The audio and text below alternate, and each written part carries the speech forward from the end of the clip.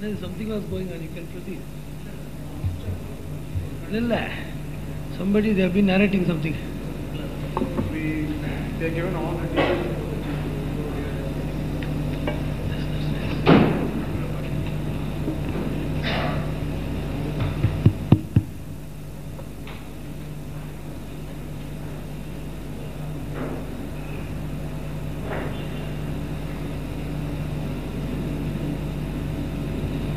श्रीमते रामानुजाय नमः।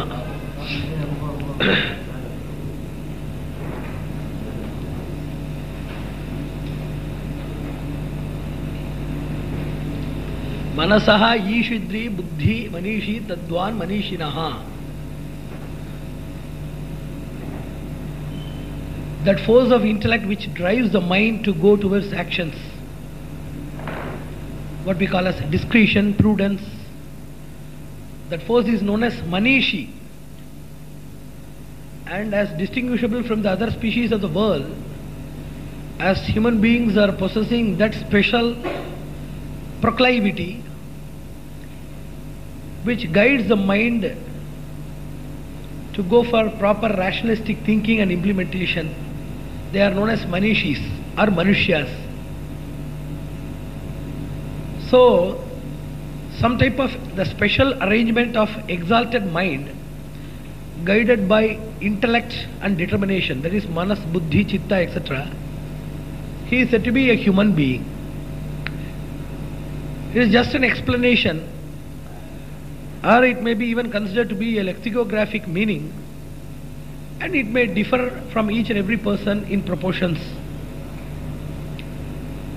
Starting from the basic instincts of human beings such as excretion, reproduction, sleep and other things, etc.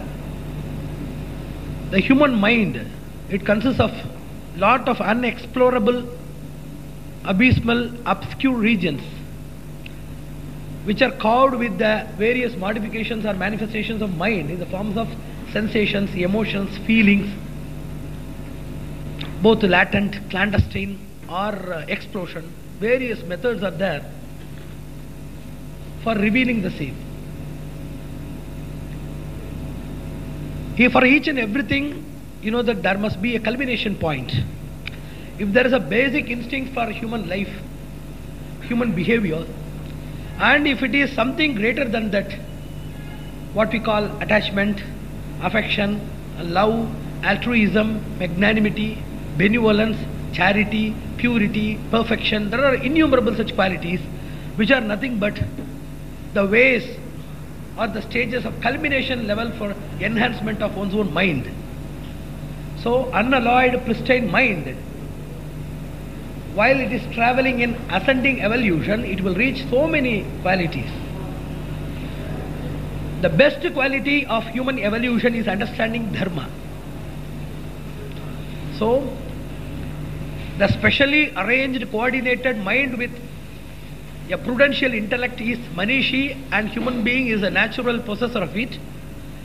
And amidst the uncountable attributes of human evolution, psychic evolution, understanding dharma is the threshold of liberation. What is dharma? Dharma is not something which is very specific or particular. It differs from various levels of approach. There are contextual variations, temporal variations, personal variations, consequential variations. Just as a judge sentences a person to death in the name of justice, and a person kills one's own enemy in the war field in the name of patriotism, which if done with personally motivated emotion, it becomes a murder which is culpable, which is known as homicide. So this dharma is something far beyond human perception. It's having contextual, circumstantial, consequential and the various other derivations. Understanding dharma is the motto of human life. After understanding, practicing the dharma and preaching the same, teaching the same, inculcating the same towards the aberrant generations and towards the benefit of the all-round success and happiness of the society, It becomes a duty of each and every person to do that. Dharma prachara, propagation of dharma. How we can know about this dharma? It is just like measuring the depth of the ocean with one's own palm and trying to count the number of stars in the sky with one's own arithmetic table. Dharma is something which is infinite, which is unintelligible by the person's limited proclivity. It can be understood only from Shastras. The Vedas, which are said to be axiomatic, that is Swata Pramana, Nitya Nirdosha, immaculate, and Apaursheya, that has no origin, that is the only source of dharma. That is a blemishless and consummately trustworthy source of dharma. And those interpretations given by the seers who have understood the dharma and explained the same out of their austerity and penance, and the persons who are just like mobile dharmas, those who are the practitioners of dharma, who are in the society and who are the role model of human life and its ambition. There are several methods of understanding dharma, but Vedas, they form the blemishless, self-axiomatic origin. So a person's motto is to understand, analyze, practice, apply, inculcate, preach and establish dharma. There are so many dharmas. Samanya dharma, Vishesha dharma is the general classification, bifurcation of the varieties of dharma included in it. That which is meant for a safe, secure and meaningful survival in this loka, iha and para. There are two types of worlds. One is the palpable life which we do with this body, where the Atma sojourns, where the soul sojourns. That's what we call Sharira Yatra. For the journey of this body, for the safer journey of this body, we have to understand and practice so many things. That is Iha Sadhana. Those dharmas such as truth, education, erudition, understanding, subservience, that is Vinaya, Jnana, Bhakti, Vairagya, there are uncountable such attributes which are known as Samanya dharmas, that which is meant for a good survival and establishment in this world. That which totally extirpates the perpetual cycle of birth and death, that which culminates the spiritual perfection, that which enhances and totally disentangles the illusory bondage of human being, enabling the person to reach his natural patriotic abode, that is the kingdom of God or the lap of the God. The type of jnana, the type of greater wisdom offered by the Shastras are known as Parasadhana, and that is known as Vishesha Dharma. For, I have already told in my Gita lecture, for this promulgation of ordinary dharmas, God need not descend. That He can do through His delegates. For truth, for respecting elders, for perfection in ritualism, for Vedic wisdom, respect and practices, God can easily delegate Vyasa, Vasishta and other rishis. And as He is the indweller of all these personalities, He can activate these persons to promulgate the dharma, for which His descendants is meaningless. He descends only for the propagation of the Vishesha Dharma, the craving that which is spinning him inside, that he must have the unison of the time immemorial separation due to this material bondage, the time immemorial separation which has totally isolated him from the samsaris, the binded souls, that he wants to make this gap filled by intimacy, realization and service. So for that only he descends, in selection of such a special soul which is ready to give everything, not take everything from God. So for promulgation of these dharmas, we can use lot of sadhanas, instruments. There are three types of sadhanas.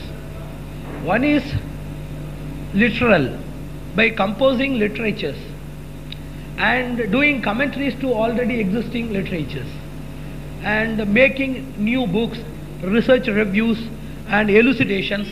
This type of book contribution is a way of service.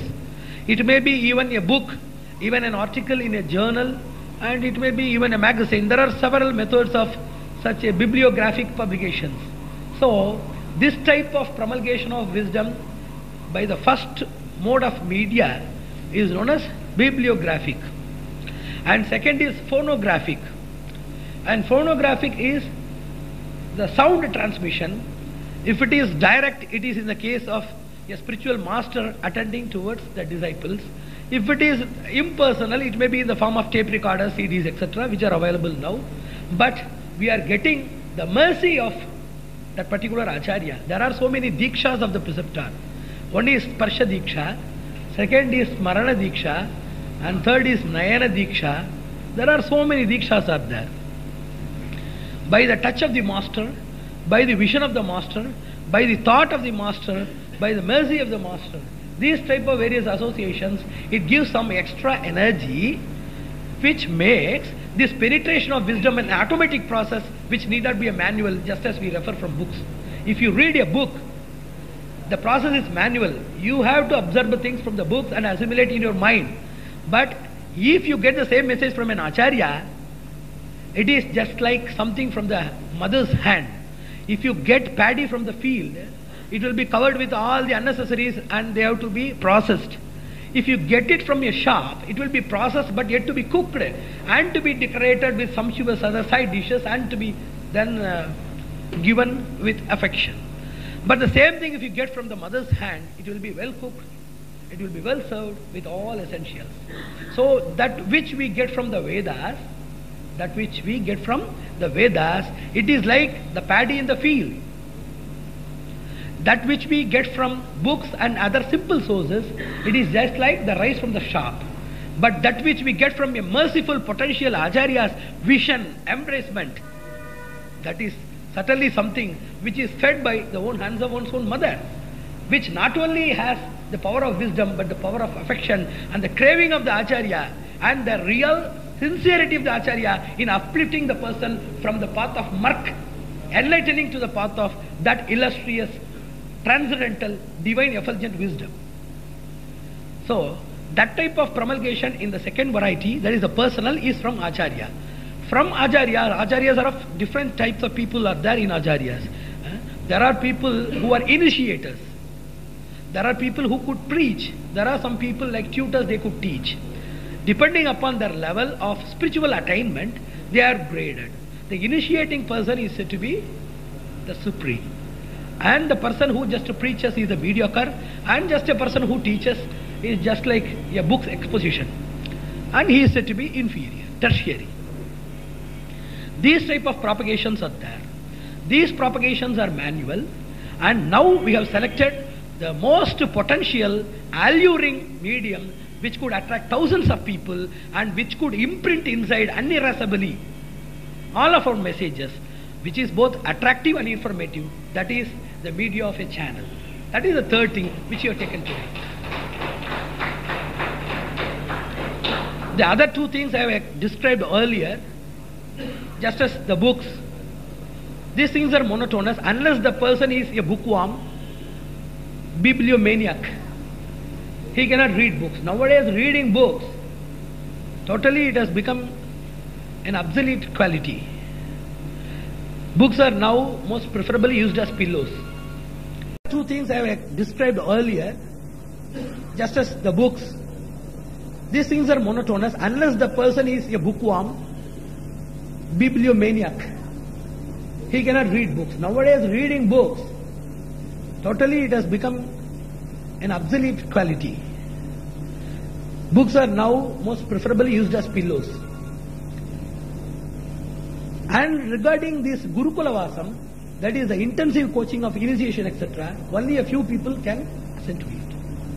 And preaching and teaching these processes, they also do exist, but still they are not having the sufficient potency when compared to that of the millions of masses who are in need of that knowledge to be imparted, and their level of degradation.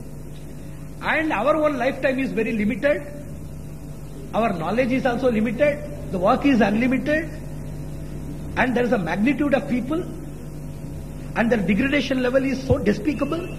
Taking into consideration all of these non-favorable circumstances, the only powerful missile now, see, just as a clever physician uses the same poison which kills the person to be a good life-saving drug, we are using the same poison to become a life-saving drug for the upliftment of humanity. A person without proper knowledge of diet, he can make even food poison. A person with better and deep knowledge of medicine, he can make poison the food. So, with the alchemic grace of the infinite mercy showers of the God and the preceptors of our past and present, we would like to present something that is in the form of Sri Vaishnava channel. This is the only way for propagation of Dharma, I have already told, in the most attractive and informative manner. Just as you know that the mother possessing different childs of different ages and different physical and psychological backgrounds, they are fed with different modes of approach. An obstinate child is dealt differently. Obstinate means stubborn. And somebody who is very fearing, somebody who is feeling insecure, they are with more grace and more affection. A sick child is treated in a different manner than from a healthy child. Then the younger ones are treated with more intimacy than that of the grown ones. So, just as the different modes of approach to different levels of the children, physically and psychologically, taking into consideration a motherly approach towards the society, we bring forth different types of programs for kids, for the aspirants, for the skeptics, for the antagonists, and for the stalwarts. The known persons, persons who are willing to know, persons refusing to know, persons who are known wrongly, different modes of society are there. We are ready to approach with different tools of approach that we need not go and earn these things. These things have been our ancestral property earned by Ramanuja and other traditional acharyas. We are going to just use our property by a signature. We are going to put a check, not to earn the money. So, for kids, we have made arrangement with quiz competitions and other enthusiastic and alluring methodologies which are defined by persons like Rajan, Varadan Chandar and the other experienced and enthusiastic personalities are there. With the guidance of the other persons who are presenting different levels of media, who are retired but not tired, still having the same zeal to work more, to contribute more, unquenchable thirst in service and achievement, in entertaining the world with such a divine, truthful and honest knowledge, making the time really divine and making this world just like Vaikuntha.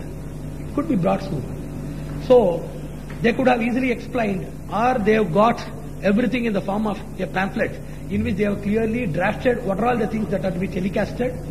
These 3 months we are going to engage ourselves in the formation of these softwares about musical concerts, dance programs, interviews, debates, discussions, coverage of seminars and workshops about various modes, ontology, epistemology, eschatology, metaphysics, and the other various cosmology, cosmogony. There are different sciences like that.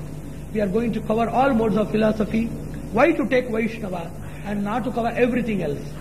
So the answer is very clear in the sense that Sattva Guna is very essential for this world. What we want now is Sattva Guna. What is Sattva Guna?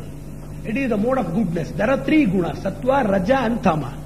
In English they are respectively known as goodness, passion and ignorance. Sattvam Rajas Tama iti prakrite gunaha thairyuktaha paramaburusha eka ihasya dhatte sthityadaye harabirinchi hareti sabnyaha shreyamsi tatra khalu sattvatano nrunamsihu. So says Bhagavata. There are 3 gunas and the propagation or upliftment of the Sattva Guna only will result in the perennial, perpetual, real, transcendental, all-round benefit of people. And whatever we get from the other things, if the person is not getting the happiness from dharma and through some other sources, these things are pseudo and they are just comparable to that of the sweetness of rat poison. That which we get from dharma is real truth. I have already told about Krishna. Krishna is sweet. So instead of thinking that there is something sweet and I want Krishna to give that sweetness, we must think that Krishna is sweet. So whatever he gives is sweet. And if it is proved that whatever the jaitis and whatever the other modes of ignorance and passion that they give, they have been pre-proved that those things are really melancholic in nature, blindly we can say that even it may be something appearing to be eudaimonic, that is blissful. You see, you know that operation starts with pain but ends in pleasure. Drinking, gambling, they starts with pleasure but ends in pain. So by starting or by mere experience, we cannot say, we cannot define, we cannot conclude pleasure and pain. The ultimate result and the explanation experienced by divine personalities, these are the real touchstones for understanding it to be eudaimonic or melancholic. That is blissful or sorrowful. So taking this into consideration, we are going to install such a channel in which we are going to bring back the real bliss, for which the digestion is something very difficult. It is not arduous, it is very difficult. But just as I have already told, for small children we give ferrets, for other children we are giving something digestible. See, it depends upon the capability of the receptor, not the capability or potency of the producer. Thinking that a person is a multi-millionaire, he cannot order for 1,000 idlis for the newborn baby. So we are going to make something which is for the welfare of the public. It is not a place to show our erudition or our greatness. It is the process of simplification of our knowledge, so that it can be fed with morsels inside the minds of people, leading them to the path of proper understanding, perfect practice, and all-round peace and divinity. And January is just, it is a secular meeting, and this meeting is only for the technicians. I believe that 80% of the people assembled here are technicians and somebody concerned with Vaishnava channel. I don't want the public to be invited, because first we must, just as before pulling a person who has fallen into a well, then we must fix our legs, so that we need not require a third person, so that both of us can be pulled out. So first, for stabilizing our nature, for mutual discussions and understanding, we have brought these technicians from various fields like sound mixture, editing, and then this animation, morphing. There are different other personalities representing their own multimedia disciplines. So before going into the channels opening, which may be falling on January, probably 2nd or 3rd week, it is the duty of a particular group to make the softwares, and a particular group is also organizing to get the already available softwares done by so many other traditional musicians and capable stalwarts. They have done a lot of things. Such concepts have been stored, and that also we can use it as a piecemeal way of filling what we say. Whatever we do, first we want to do indigenously as our own product, and wherever we need some suffocation, which can be easily reconciliated by the presence of some other already stored matter, that also we are ready to use. So I wish and bless, and I totally want to dedicate myself, and also I insist others to dedicate themselves for this noblest cause, which has incarnated for purification of the soul, universe, and also that I have already told in one lecture about Periyar's approach towards the greatness of Bhagavad Bhakti, and he also curses the persons who are not devoted to God. He is saying that Unnum Soru, Udukum Kuriyum, Yanna Bhavam Seidara Tangolo, he is saying. The persons who are not devoted to God, they are not only sinful. Whatever the food that they consume, and whatever the dress that they wear, those things are also even sinful. Sinful to the core. That's what he is blaming. Manavada Mamunigal is explaining here how it can be sinful. Both these things are insentient, jada. Punya and papa is meant only for species, that is exalted species like human beings. How you can attribute this punya and papa to just insentient things such as food and clothes, which are nothing but inanimate matter? How it could be possible? And he explains that even though they are inanimate, they are governed by an animate possession, anupravesha. Even those things, they possess life. What is the difference between these two lives? This life is having productive consciousness, and that is having receptive consciousness, which is parapsychology, which we will deal later. So even we believe there is a book. The book is inanimate, but we believe that there is some deity which is governing the book, which is animate, Saraswati. There is rain, which is inanimate. Why we are invoking rain? There is a question asked by so many other skeptic persons in Brahma Sutra.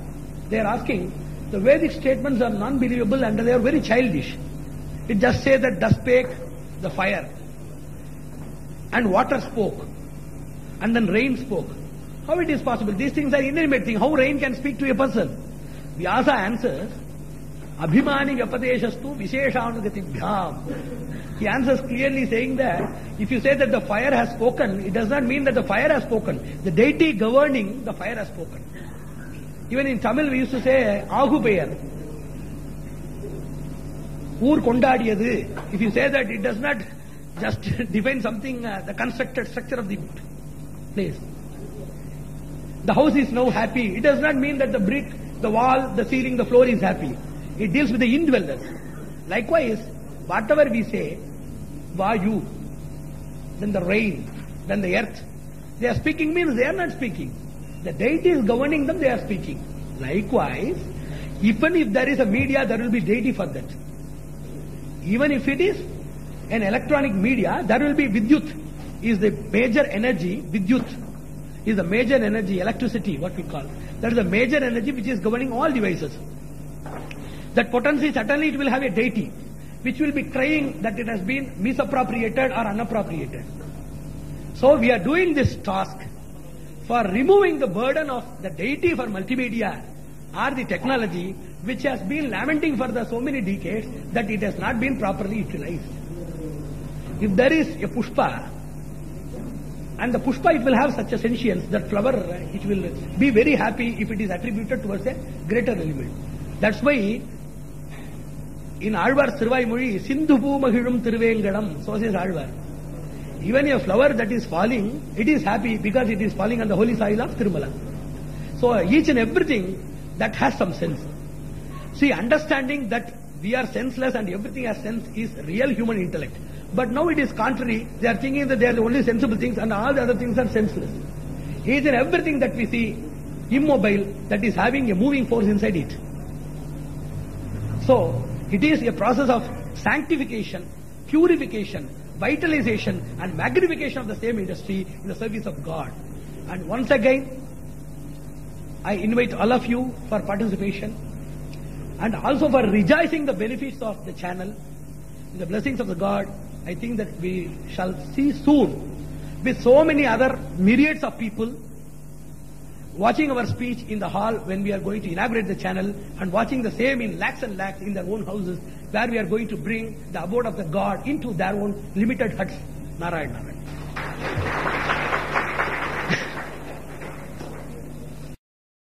For more than a week we had discussions with this Rajan and Varadan Chandra about discerning the topic for this lecture as well as the method of conducting this function. At first it has been named as Corporate Management Principles from Vedic Wisdom. This topic is very prosaic. It may be so much attracting. First you must understand that the Moola Veda, it has come for revealing something which is far beyond one's own perception and inference. Pratyakshenaanumityava yastu upayo na buddhyate yattam vidanti vedena tasmad vedasya vedata. Oh, Vedas are the sources of knowledge, blemishless knowledge. We shall reveal something which is not accessible to one's own limited approach of wisdom, practice, or any other mode of endeavor. So, certainly from the basic Vedas, whatever we understand is the invocation of deities, Daiva Mimamsa, and then about the various ritualizations. There is Karma Mimamsa, and Brahma Mimamsa is the Uttara Mimamsa Sastra.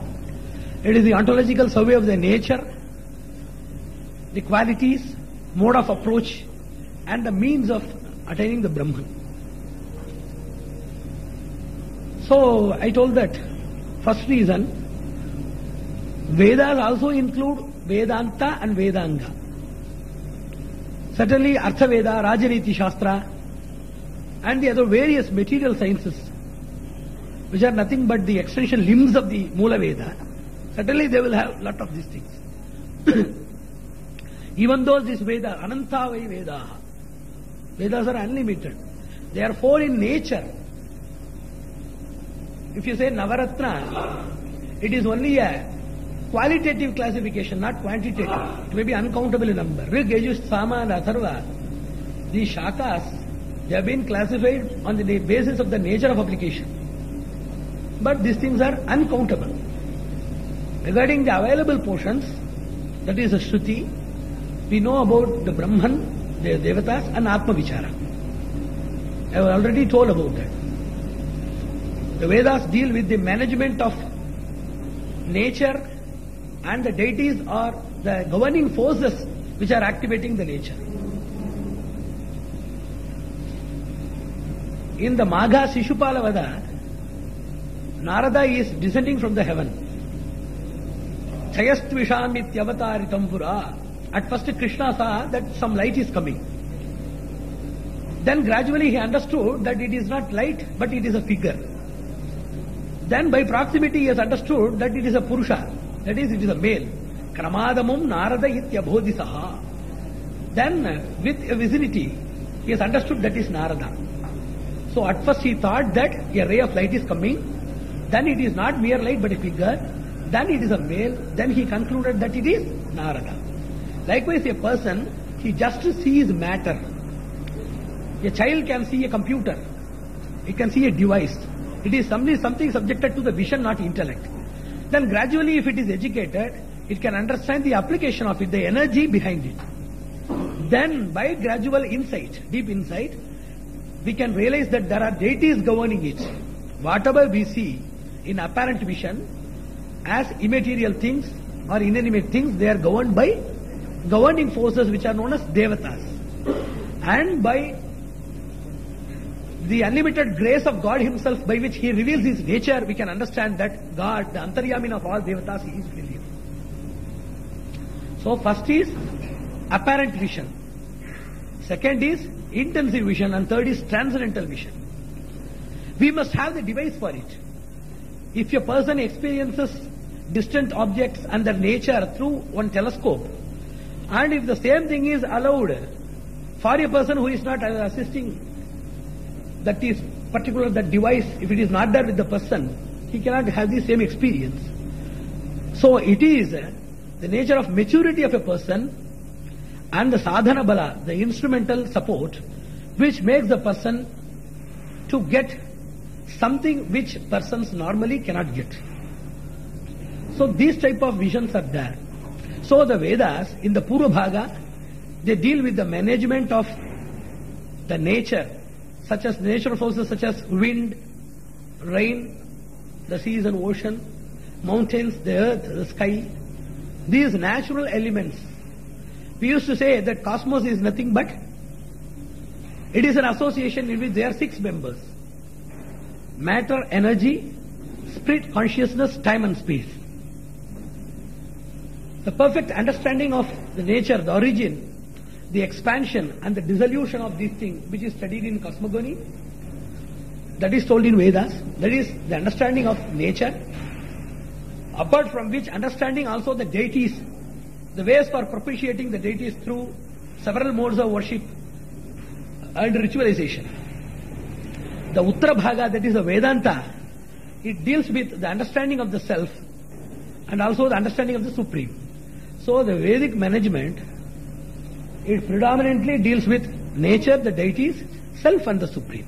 So I first suggested that this Vedic knowledge means, directly it did not denote Vedas, but whatever the sublimes are there, like Chanakya Niti Shastra, Bhrigu Niti Shastra and the other Vidura Niti, these things are available.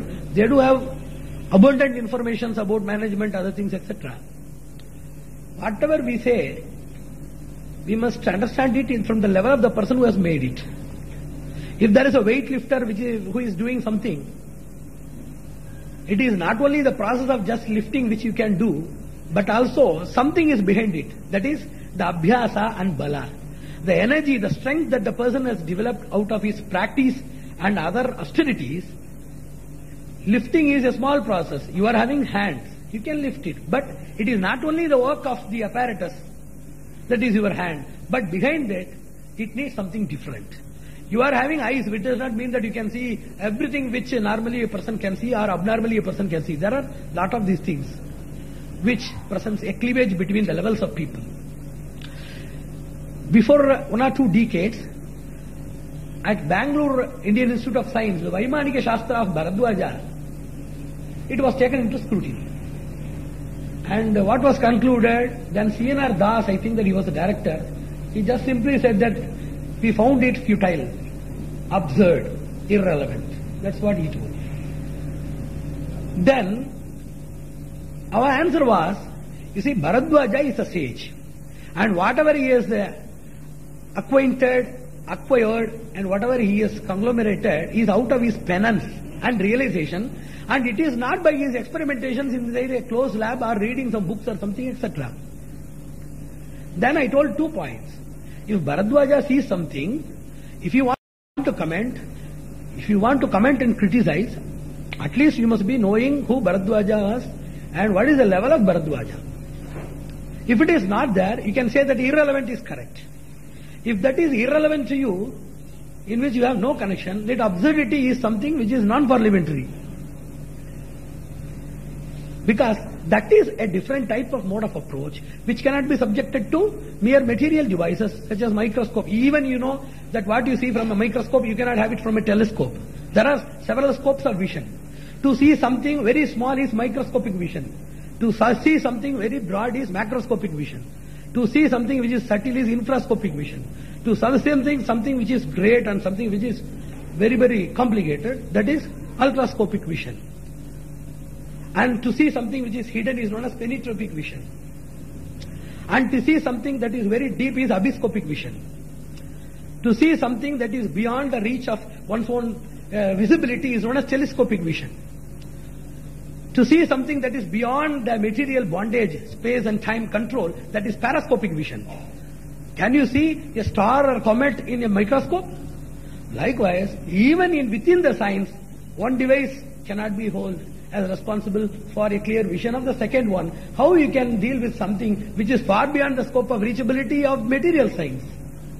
Whatever you have taken is out of your reach. Then I told the second statement, which was very much embedded with humor rather than knowledge. I told that taking Vaimanika Shastra into consideration by IAS is just like taking CNRS Das.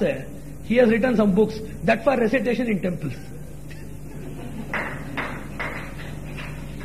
These things are entirely different. We can say that it is irrelevant, that is out of our subject. So, different levels of vision is there. That's why I told Vedic vision is entirely different, and it is not a source of knowledge, not only a source of knowledge, but way of life. It is rather with experience than being merely empirical and by something biblio-oriented. It is a way of life. You have to practice what you are told. There are 2 types of practices which we used to say. For example, something you can do in experience, something you cannot do unless you experience. See, how can you learn swimming in the floor and then go to water? Unless you jump inside and learn in a very limited water, then you can gradually promote yourself to swim in torrential flow of water fields. That's right.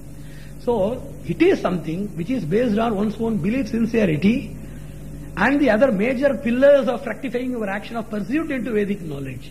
So I told that mere Vedic knowledge, Vedic management is entirely different, because those seers managed with a paramaterial skill which is out of their celibacy, erudition, realization and ritual principles, which if unless done you cannot get the same benefit. So taking that into consideration is different. Whereas the simplified forms of Vedas, such as the economics and the other diplomacy and the other derivative sciences which I have told, it is meant for common people, because these things are done by diplomats and erudite scholars. Scholars are different from seers. Seers are persons, those who have seen, and persons are just scholars who just narrate the experiences of somebody who has seen. You see, opinions are different from decisions, and consideration is entirely different from truth. So Vedas are something which we call as Swata Pramana. I have already told. It is self-axiomatic. So I have suggested to take into wisdom for the second reason also. Somebody told that they are interested in life after death. I don't know whether they asked the experience or explanation. So they were very much interested in that. And somebody told that they are going to invite some people from oceanography. You see, I want this session to be very practical. So many people are expecting so many things. First, let me, as the managing director and founder of this trust, I want to explain why this interaction has been made. Interaction, it is entirely different from the position of an acharya's explanation. Interaction, the word itself means that both of us participate together. Inculcation, initiation is an area in which a person is predominant and one poor person is subservient. And slavery, you know that one person is very predominant, and other person is totally, blindly, inanimately he is submissive. So there are so many levels which even that nomenclature will define the role of the persons at the two ends. Interaction, it deals with two different persons with different fields working for a common purpose for achieving a common goal. That is interaction. I already made it is interaction. There may be questions and answers, but it is not one-way traffic. I may also ask you questions. First, let me clarify the reason for which this session has been here called for.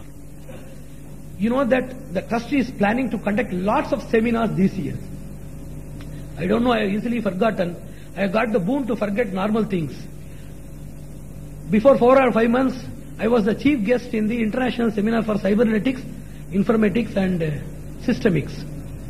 3-day seminar in which so many people participated from Australia, France, Germany. They thought that I may give some blessing or something in the form of Sanskrit, but for their astonishment or shock, I started the same cybernetics on that day. They were very much interested and they are conducting a second session, including also artificial intelligence and robotics. So it is a sanctification, vitalization of knowledge, not saffronization or secularization of knowledge. You have to understand this. Then I have been invited now by the Brain Research Institute to conduct a seminar February 1st week at Bangalore about brain, mind and consciousness. And about legal restrictions on Vedic injunctions, we are conducting on Nirnita, that is on Law Research Council. We are conducting some seminars. So, for taking this into consideration, I want a lot of personalities to be included so that for our seminars, for contribution of articles, for participation and for a joint venture with our trust in making the attempts of the trust to be tremendously successful, along with the idea of promoting their projects or their involvements. So the trust is also interested in doing some projects. So it is a mutual benefit scheme under which I have invited these people. Certainly it will include question or answer clarifications. There are several types of approaches. See, generally knowledge, it gets revealed by various circumstances. One is aspirant, the person who wants to know. And second is a person skeptic, is always doubtful. And third is antagonist, who is always against it. Stalwart, a person who is knowledgeable, vichakshana, we say in Sanskrit. There are 4 types of people. If you see an aspirant, quarter of your knowledge is revealed. If the same person is doubtful, to clarify his doubt, you have to expand your knowledge to up the level. Then still more a quarter is added, if the person is a great knowledgeable person, and under his shadow, spontaneously there will be an outburst. There may be also sabhakampa, some phobia, that is different. Generally, under the shadow of the stalwarts, we get some speech. And if a person is totally against it, antagonist, we get it fully revealed for the vindication of our own concept and repudiation of that thing to be fallacious, fictional and irrelevant. So, taking this into consideration, without inviting the public, because between the scholars, they will ask only reasonable questions. The questions are of several types, and there are some special type of questions. For example, if somebody thinking that they must ask all questions, if somebody asks, what is the total count of the hairs in your head? If somebody asks, that we can answer with a staunch belief that they will not come for counting. Then Sarvajna Bhatta, a great erudite scholar, he passed through the street. Everybody was just appraising him, extolling him to such a very high level that he is Sarvajna Bhatta, he is Sarvajna Bhatta. The whole Srirangam was stunned by his arrival and everybody was very much appreciating his knowledge with great reverence and deference. At that time, Parashara Bhattar, he was a small kid. He was just playing with his friends in the street. And he just asked Sarvajna Bhatta himself, who was inside the particular procession, he himself approached impudently and he just asked, what is your name? Sarvajna Bhatta. Sarvam Janati Iti Sarvajna. As I know everything, I am known as Sarvajna. Suddenly, he took a handful of sand and he asked, how much sand is there inside? Sarvajna Bhatta was blinking. Then he just asked the same question. He reciprocated. Can you answer? Yes, it is a handful. You could not say it, and why you are Sarvajna?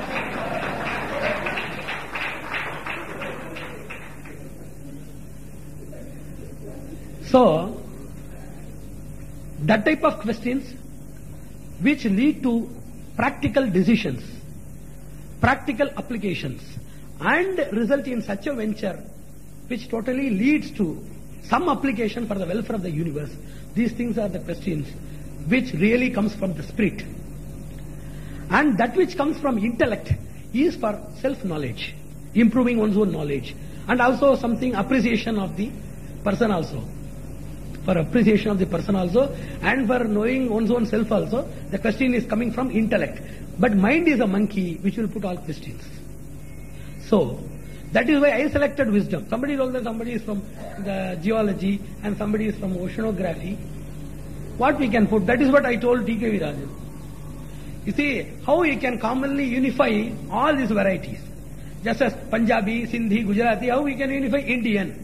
So several faculties are there and several people are representing their own disciplines. So I found it very much apt and appropriate to put the topic as wisdom.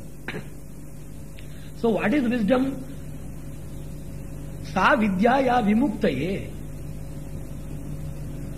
What is vidya? What is jnana? Wisdom is something which relieves the person from the murky clutches of anudaya, nescience, viparyaya, misapprehension, samshaya, suspicion, vismriti, oblivion, vipralipsa, deception. So that which makes the person trouble-free from the murky entanglements of knowledge, that which gives you the exact presentation of something accurate and immaculate, that is what we call wisdom. That may be in any faculty. Even it may be starting with a construction science towards the cosmology. How this house has been built is also a question. How this cosmos has been constructed is also a question. Both deal with the Nirmana Shastra. One is Jagan Nirmana and second is Geha Nirmana. So there are different types of questions. So in the pursuit of knowledge, several people are approaching several modes. Samjnanam, Prajnanam, Vijnanam. That has been stated in the Vedas. That type of knowledge which makes the person to be inquisitive of one's own origin, nature and other connected things, that is known as samjnana. There are three types of entities. Bhokta, bhogyam, preritarancha matva, jushtas tatastena mritatvameti. So says the Veda. The sentient, insentient and supersentient. There are three types of entities. That type of knowledge that tempts the person to the exploration of sentient, that is Atma Vichara, that is known as Samjnana. Vijnana is a study of matter. And Prajnana is the Vishesha Jnana which deals with the exploration of Brahman.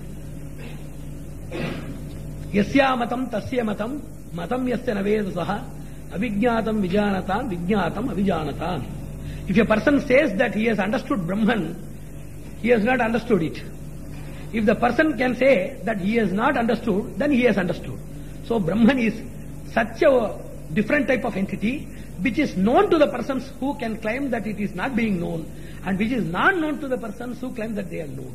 So it is far beyond the captivation of one's own mind and its explorations. So that is what we call prajnana. If you want to know what are the things around us, that is vijnana. Each and everything.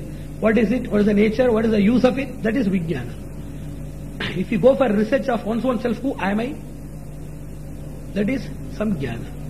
Then, if you want to know the person who has made the things around you and also you, that is known as vijnana. There are three types of jnanas.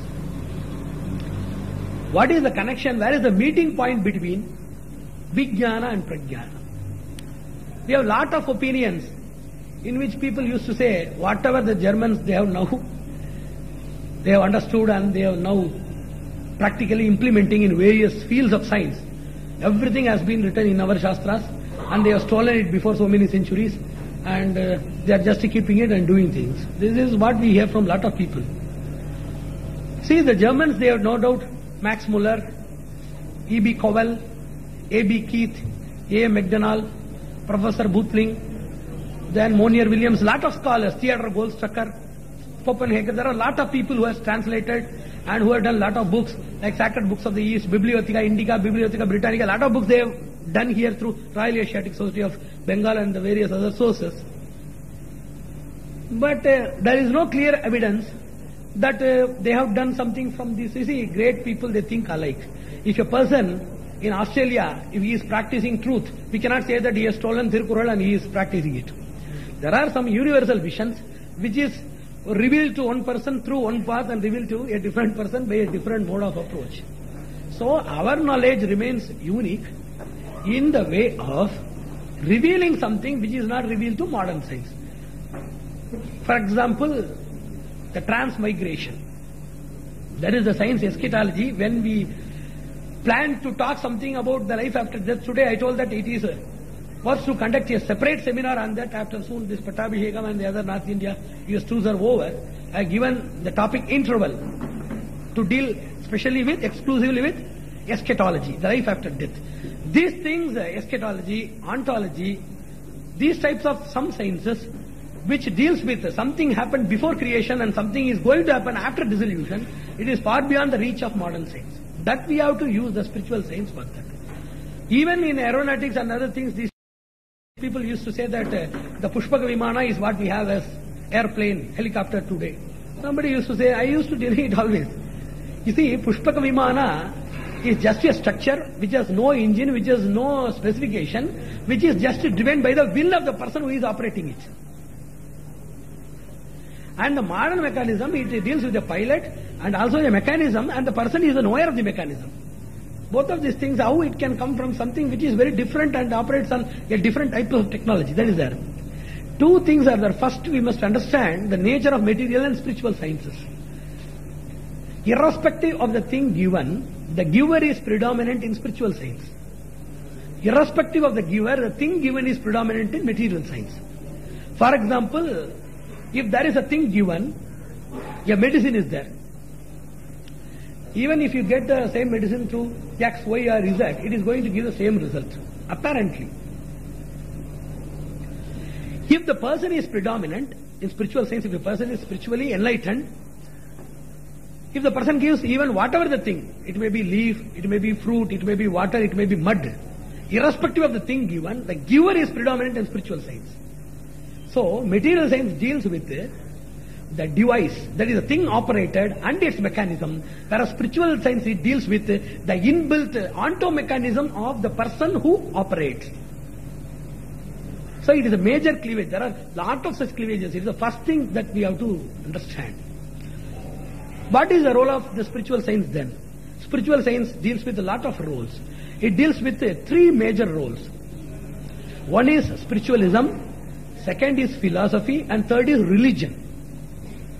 Spiritualism is the practice of spiritual observations such as meditation, that is pranayama, breath control, yogic postures. There are so many other things which are universally adaptable, universally applicable, eternally relevant, blemishless, which cannot be overruled by decades. If you say something, it can be overruled by a different phenomenon in few years. You know Darwin's theory of evolution, genetic evolution, and Einstein's theory of relativity, and the theories of astronomy with Ptolemy, Copernicus, these things you might have read in your science books, totally which have been repudiated in course of time, over decades. So, that which is universally applicable, eternally relevant, and impregnably fortified with never fading, never ending eternity, that is the greatness of one theory. This universally applicable portion of the Vedas, such as meditation and the other things which have revealed in the path of mysticism, self-control, mind taming, memory boosting, and utilizing the power of one's own aura or spiritual energy for the benefit of one's own physical, cultural, moral, circumstantial moorings and the development and vitalization, these things are said to be the spiritual portions which all can adopt, irrespective of the modes of approach, irrespective of their own projects. The second is philosophy, which asks you to sacrifice something. I have already told that spiritualism is not the science. It is not the alchemical process of converting all sorrows into happiness. It is not such a miraculous science. It is a science which teaches you how to repair the repairabilities and how to be withstanding even in the case of irreparabilities. It teaches you the path of recovery in cases where you can make it revocable, and it gives you bravery at the cases where the things are irreparable. So that is spiritual science. It is not the alchemy which converts just as what we call Swarnavedi, which converts all copper into gold and lead into silver. It is not like that. It is a way of proper understanding of things. Second is philosophy, which needs some staunchness and deep involvement. The other above said things in spiritualism all can practice. Vedas are having three types of knowledges. One is secular knowledge, and second is something specific and exclusive for a group of persons, and third thing is for all. It has also the knowledge which can accommodate thousands of people. It can have also the specific knowledge which can give room to some hundreds. It is also having the marmasparsha, what we call, that type of secret and sacred message hidden inside it, which can be revealed only to the persons. Idam tena tapaskaya. Na tapaskaya, so says Krishna. This jnana must not be revealed to persons who have not done penance, who have not realized themselves. Why? You see, if you hide something, it is because of the safety of two things. Why you are keeping the jewelry inside the safe box?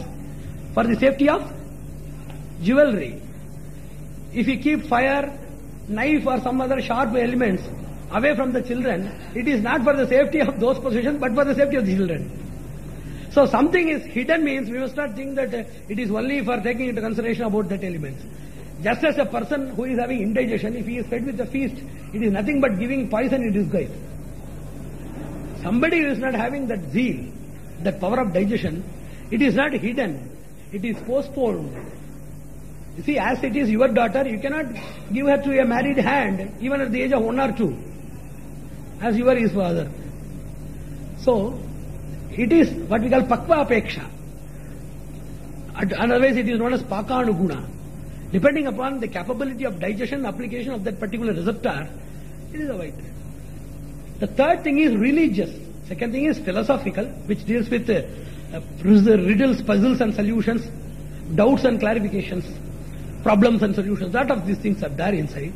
The third thing is religious, which needs deepest involvement. Spiritualism is deep involvement. Philosophy means deeper involvement. Religion means getting initiation, putting ceremony. So it deals something connected with the practical way of life, in which it takes role in each and every movement, each and every step that we measure into. So this religion may be something secular, which cannot be spread to all type of people. All people cannot understand and practice these things. Philosophy is also relatable only to persons with zeal. And this type of spiritualism, in which we are common in making the world peaceful and prosperous, we want to make the universal entities, the inhabitants of this society, to be integral and to establish brotherhood and understanding between us. For these common objectives, the world is so wide, the Vedas are having such a very wide embracing hands in which it can include, starting from amoeba, ending up to Brahma.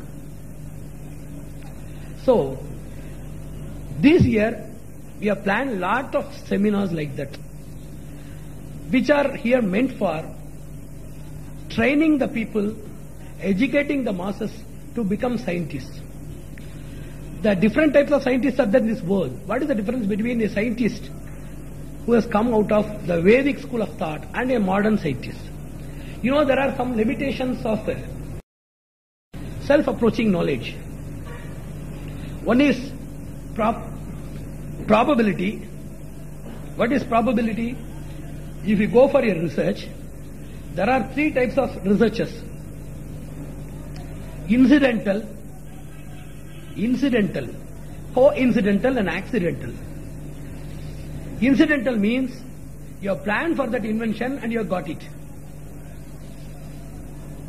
Coincidental means you have planned for something and you have got something else. Accidental means you have planned nothing, just Newton he sat under a tree. Not for any penance for understanding gravity or anything else. So that is accidental. So whenever you go for permutations and these probabilities, you have to go for a lot of permutations. For example, I will say, there are thousands of boxes which are concealed in which one has sugar. No label is there. The boxes are uncountable in number. Only one thing contains of sugar, and the boxes are also opaque. And the fourth thing is they have not been properly labeled. So you have to go for probability just by opening. So at least at the thousandth time maximum, if you are lucky, the first time you can get it. So invention is like that. We are not clear about anything unless we scrutinize experience and you are revealed the same. So it requires a lot of steps. The person with a spiritual zeal, realization, with the guidance of a master, who has some mode of spirituality. Spirituality has two modes. One is Samanya, second is Vishesha. What is Samanya? Truth, honesty, altruism, cosmopolitanism, magnanimity. These type of qualities, which need not be religious oriented, but which are nothing but we show the presence of God. For example, in which you might have read about latent heat in physics, in which you cannot see the fire, but the work of fire. What is the work of fire? Heat. You can see the heat. So wherever God is revealed in two forms, personal and impersonal. If a person is honest, even though if he is a non-believer of God, that honesty is nothing but the inherent attribute of God. God is said to be the compendium of all transcendental abodes, all transcendental opulences, in a very unlimited, inexhaustibly flourishing manner. Brahma Shabdena cha svabhavato nirastha nikila doshaha anavadhika tishya sankheya kalyana gunaganaha purushottama abhidiyate. So such a person who is possessing all qualities in the fullest form, eternally, inexhaustibly, he is said to be Brahman. So if honesty is the work of Brahman, if he is the inseparable attribute of Brahman, if a person is honest, we must understand that is the impersonal presence of God inside. Impersonified form of God inside. That is the characteristic presence of God. That is the characteristic presence of God which is inside. For those people with that exalted qualities, they can get two benefits. First is risk reduction, second is stage evasion.